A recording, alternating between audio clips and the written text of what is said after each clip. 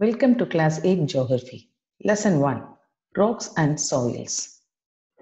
In lower classes, we have studied about 4 realms of the earth, namely Lithosphere, Hydrosphere, Atmosphere, and Biosphere. Lithosphere is the uppermost and significant layer of the earth.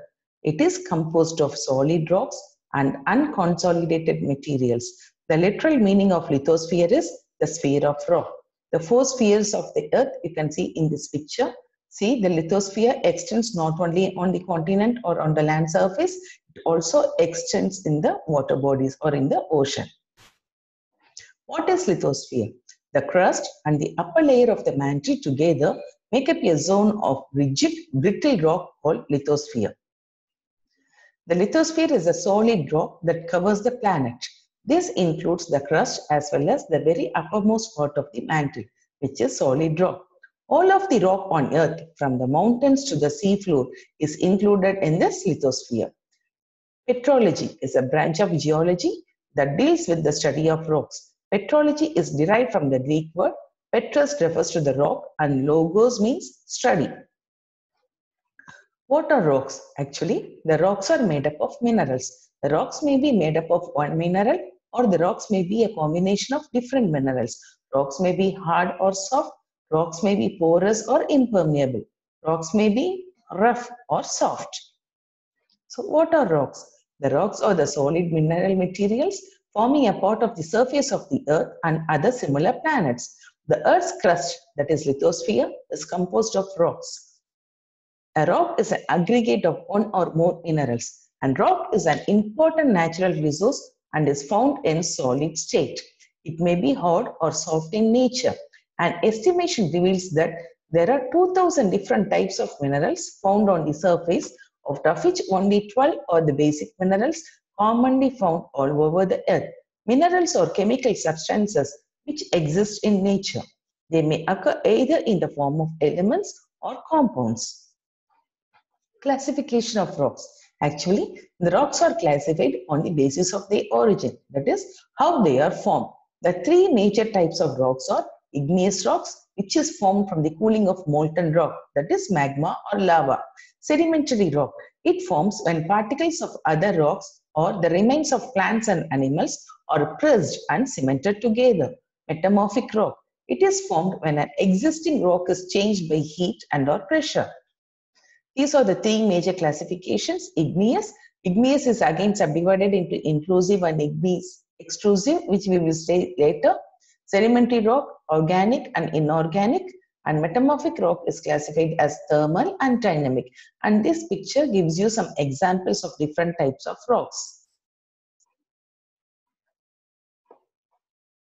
Igneous rocks. The igneous rocks are formed by solidification of molten magma. These rocks are also called as primary rocks or parent rocks, as all other rocks are formed from these rocks because these igneous rocks were the first rocks to form on our earth. The word igneous is derived from the Latin word ignis, which means fire. And the characteristics of igneous rocks are, these rocks are hard in nature.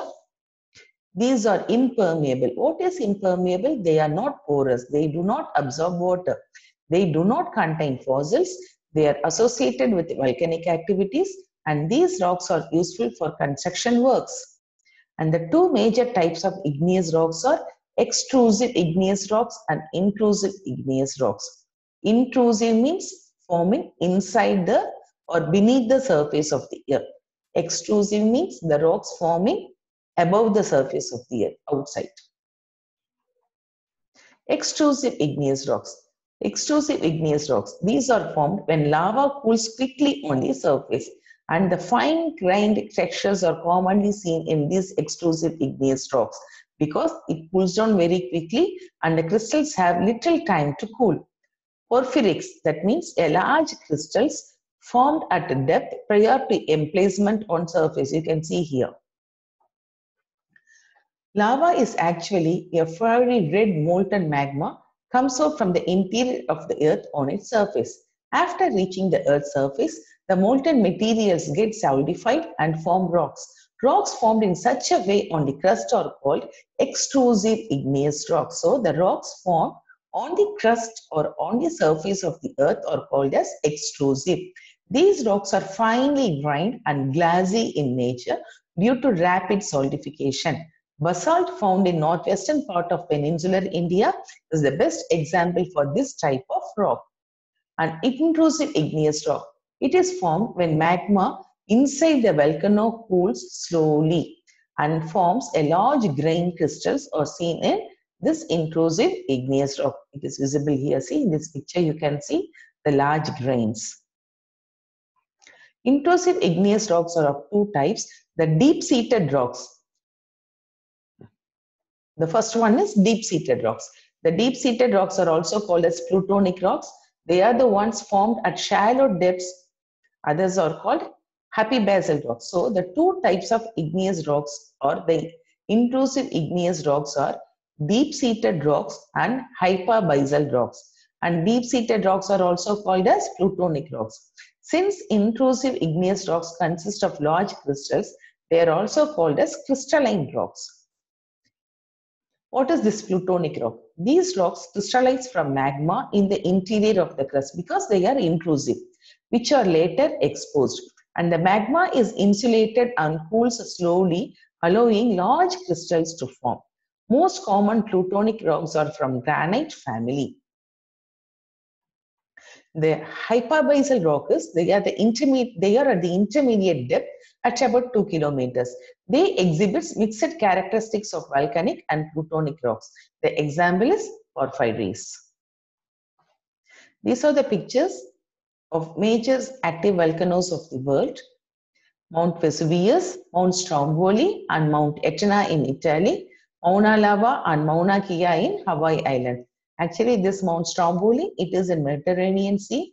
Since it erupts very often, it is also called as lighthouse of Mediterranean Sea. Next, we are going to see about sedimentary rocks. The word sedimentary has been derived from Latin word sedimentum, means settling down. It is formed by the sediments derived and deposited by various agents. Due to high temperature and pressure, the undisturbed sediments of long cemented to form sedimentary rocks. Sedimentary rocks consist of many layers. That is why they are also called as strata rock or stratified rocks, which were formed by the sediments deposited at different periods. As it consists of many strata, which means layers, it is also known as stratified rocks. These are the 4 steps involved in the formation of sedimentary rocks. The eroded sediments end up in the water and begin to settle down. And with time, more layers pile up and pressure down the lower layers. They pile on upon another. More layers or stratas and further compaction forces out water of the layers. Salt crystals glue the layers together, which is called as cementation. And thus the rock mass is formed, which is called as sedimentary rock. So the 5-step processes are weathering. What is weathering? The existing rock is broken down into different sediments. Erosion. Sediments are carried away to a new location. Deposition. Sediments are laid down in a new location, building up different layers. And then compaction.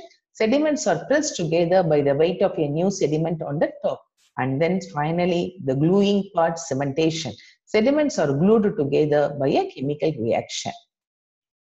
Even coal is a type of sedimentary rocks. Before the dinosaurs, many giant plants died in swamps. Over millions of years, the plants were buried under water and dirt. Heat and pressure turned the dead plants into coal. Now, the characteristics of sedimentary rocks. They have many layers. See, all the layers are finely visible here in this picture.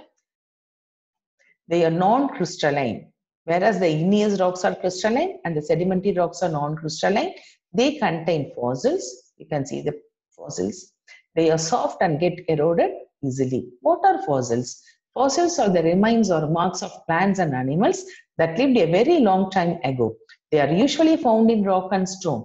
Fossils are important because they tell us a story about things that lived on the earth before us.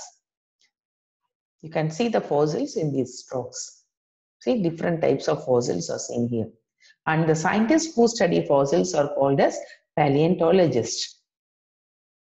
Sedimentary rock must be formed in 4 important steps: erosion, deposition, compaction, that is packing together the sediments, and cementation, that is glued together.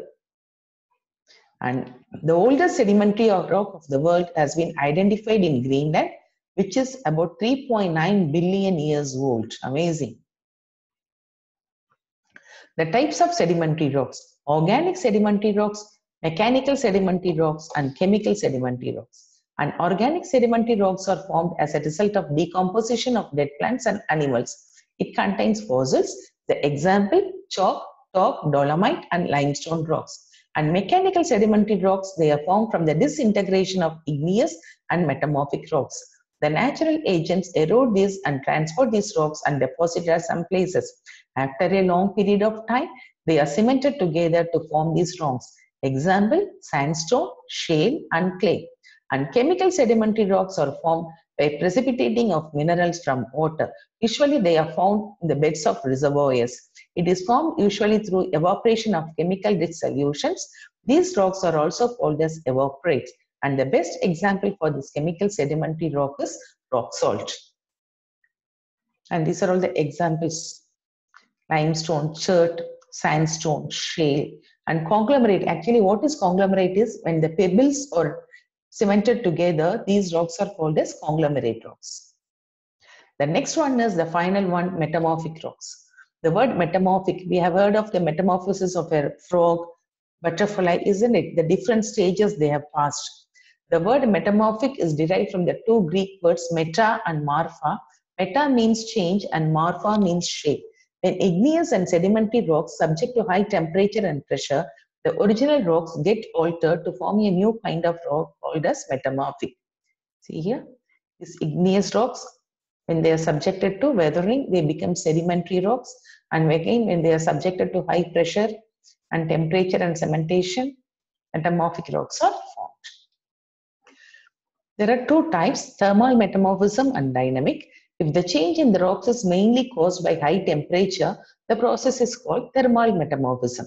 If the change in the rock is caused by high pressure, then the process is called as dynamic metamorphism. Granite intrusive is caused by dynamic metamorphism. Basalt into green schist is caused by thermal metamorphism. See, the granite, because of high pressure, it becomes gneiss. You can see that because of the pressure, the folding is there. Now, rock cycle. What is rock cycle?